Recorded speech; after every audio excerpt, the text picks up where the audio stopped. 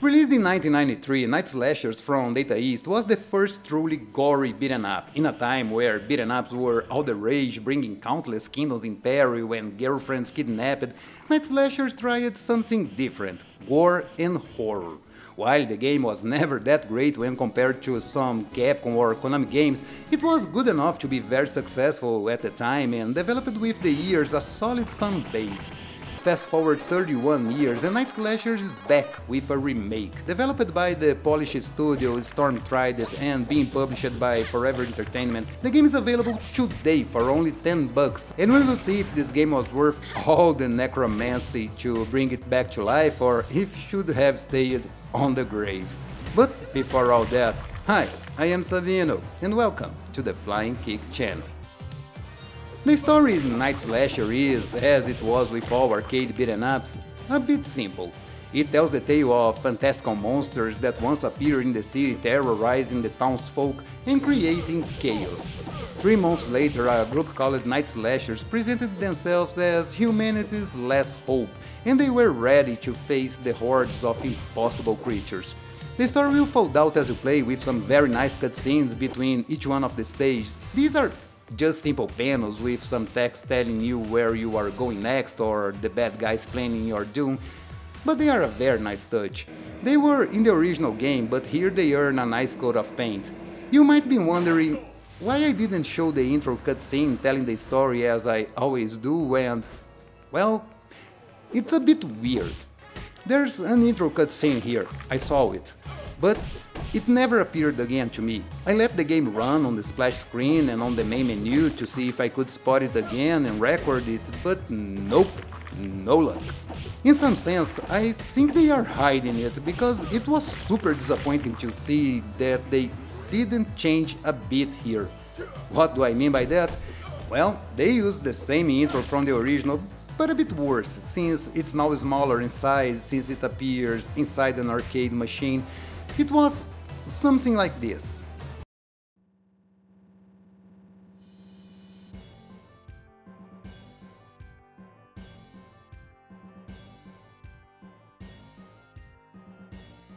Yeah, look, I love the original pixel art as much as the next person, but for a remake that is changing the whole game, including a new character and tons of new art, this felt a bit cheap.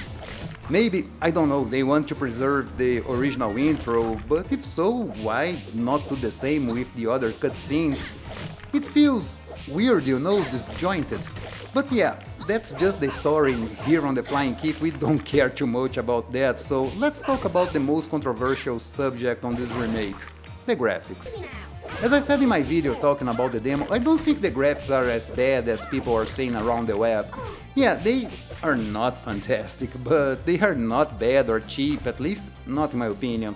Yeah, they are a bit way too clean for my taste and for the game's theme, and these dots all over the place are not really the style I dig the most, but overall it looks okay. I mean, the backgrounds are pretty good, with lots of details and thankfully some good parallax scrolling and shadows thanks to the use of a 3D engine. I just think in some places the backgrounds look a little blurry, as you can notice by these statues here. Honestly, this is nothing you would really notice when playing, so much so that I only noticed when editing this video, but still, it's a bit weird to see this lack of care. It can be linked to the 3D engine and how many resources it uses, but I would not know for sure. There are some cool effects here too, like light shafts and reflections on puddles, and both your characters and enemies can leave footprints after stepping on all the blood splattered around. But while the footprints are something you will see a lot, the same can't be said about the light shafts and reflections. The puddles appear only on the first level, and while this is exactly how it was in the first game, this is something they could have used to make the game appear more detailed. The light shafts will appear on some levels, but while they look cool in the game, they will not interact with your character, not even a bit. It's a bit weird because I remember the developers talking about the game having dynamic lights, but maybe I understood it wrong. It's a missed opportunity, but nothing that really hurts the overall experience. Now, when it comes to the characters, I'm not as quite fond of them as I am of the backgrounds. I mean, they look okay at best, but When it comes to the enemies, I don't like them at all. While some of them have a lot of details, like the zombies with their guts out, with things swinging when they walk around, which looks pretty cool, but at the same time they look so clean. Some of them will have some drops of blood on their shirts, but the majority of the enemies will look fresh from the shower. Now, the animations are unfortunately on the weaker side. Enemies can have some choppy walk cycles, and some, while you're hitting them, will stand in the air in an idle position as if nothing was happening. There are good details in some animations here and there, but overall I don't think they are too good. A thing that I think is missing when it comes to the graphic is an option to switch to the original art style.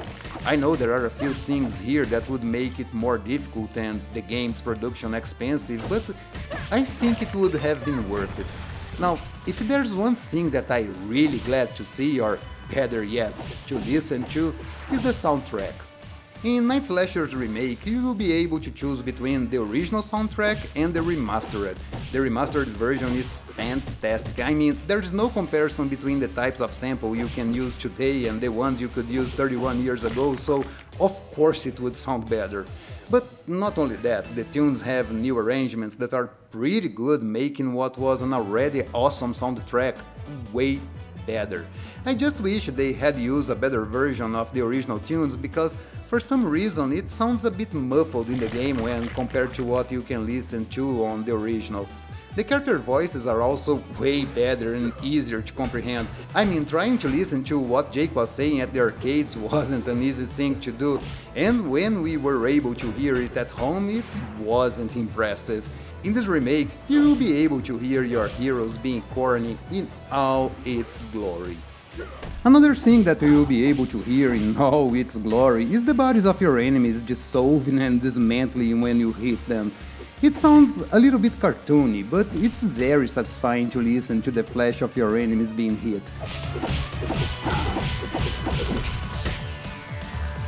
You can also hear the sound of your clothing whooshing in the air and the hits on your enemies, despite being a little bit muffled thanks to all the other sounds playing at the same time. And there's a plenty of enemies to fight. If there's one thing that Night Slashers never shied away, was to put you on a screen with a dozen enemies at once. The game is constantly throwing enemies at you, and despite you not having a ton of moves to deal with them, what you have here is pretty effective.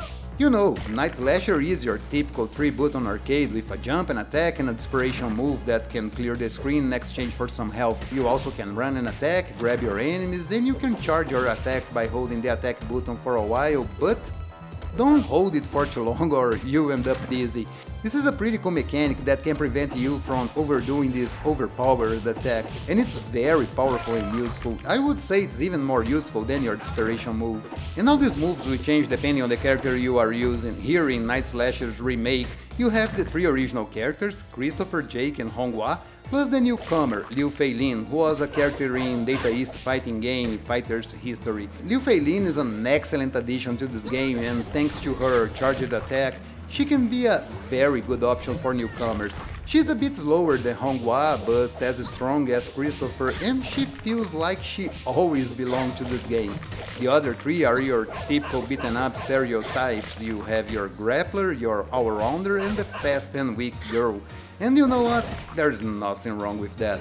Night Slasher Remake didn't change the number of levels. You still have the same levels and 2 bonus levels, but here they added some secret areas that are not as easy to find as you may imagine. You have to look for them, but strangely, they don't offer anything special, and in some cases, it can even be a problem, like this one on the first level that takes you back to the beginning of the level, making you face the elevator horde all over again. You will score more points for beating the enemies, some of which are new and you can even earn an extra life, but aside from the novelty, I don't think they add anything of value to the game.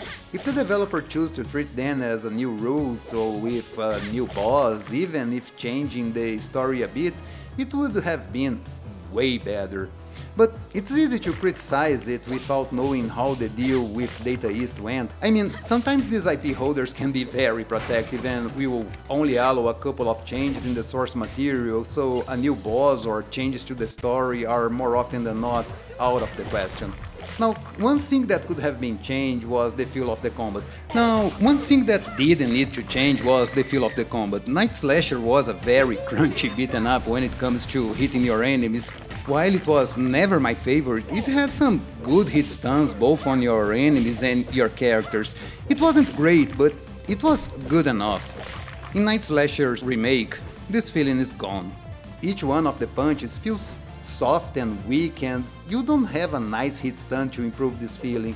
Look, there's no gentle way to put it, but I find hard to believe that Night Slasher's remake is a finished product. You guys know I play a bunch of games in many different stages of development, and I can say with confidence that this is a beta at best. Aside from the weird choice for the intro, which in all honesty feels like a placeholder, there are other things that led me to this conclusion. First, the inability to change controls. Oh, you can change the controls, or at least the game wants you to think that, but in reality, no matter which configuration you choose, the game will always return to default.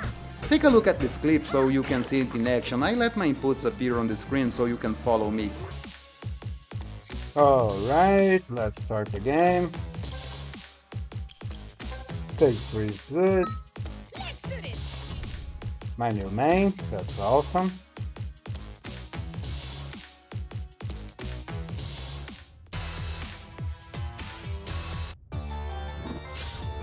Alright. Oh. I need to change the controllers. Alright, X, A, Y. Okay, it's good, let's go. Oh. I guess I forget to confirm. Okay. Oh, what? X, A. Alright, okay. Maybe I should press start.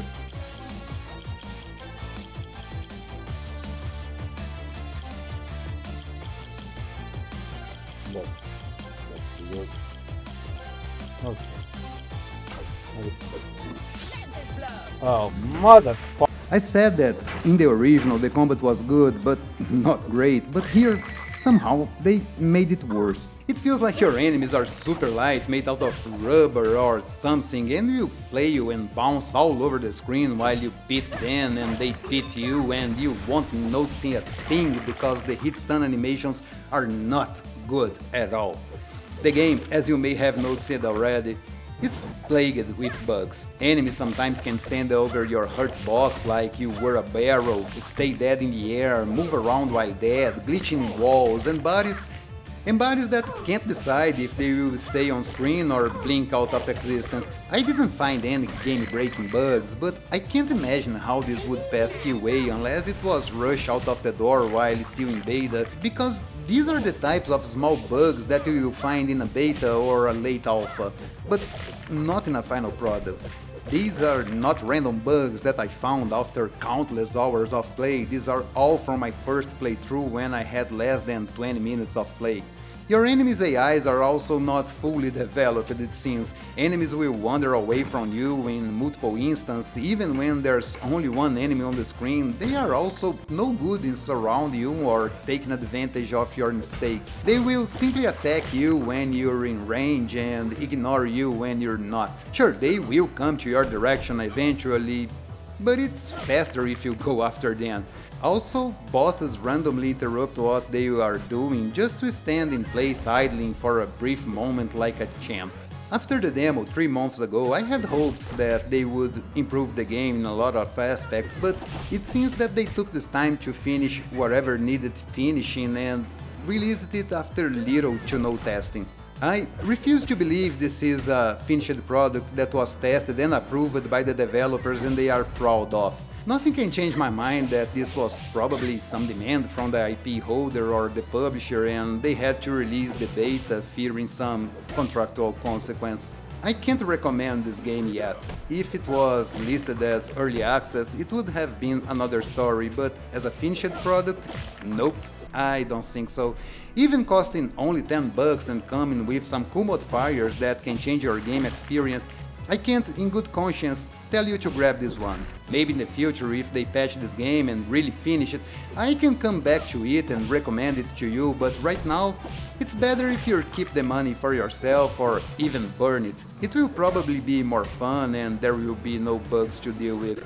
As my good friend O Illusionista always says, there are better open board games around and in this case you can find exactly the same game but with better gameplay, better combat and more characters to pick. I mean, I'm really struggling to see any advantages in this remake. But before you think I am dismissing this game altogether, no, I'm not. I know these developers and they had the same problem with their last game, Skinny and Franco. The game was released in a similar state as this one and it was fixed and improved after a couple of patches. I believe the developers will do the same with this game, so yeah, right now it's not a good game. But don't take it out of your wishlist just yet, wait a couple of months. I will return to this game once it's finished with a final review. Night Slash's Remake is available right now on Steam and GOG for PC and also for Xbox, PlayStation and Nintendo Switch. You can play with another 3 friends in local co-op only and it will cost you $10 with 10% off as a launch sale. And that's it for the video, guys. I hope you enjoyed this review. We got a lot of games this month, but unfortunately we got a lot of mediocre games at best. But the year is not over and we still have a few to come. Don't forget to tell me in the comments if you're willing to grab this one, and in the meantime, I hope you all have an awesome day, and remember, keep it up.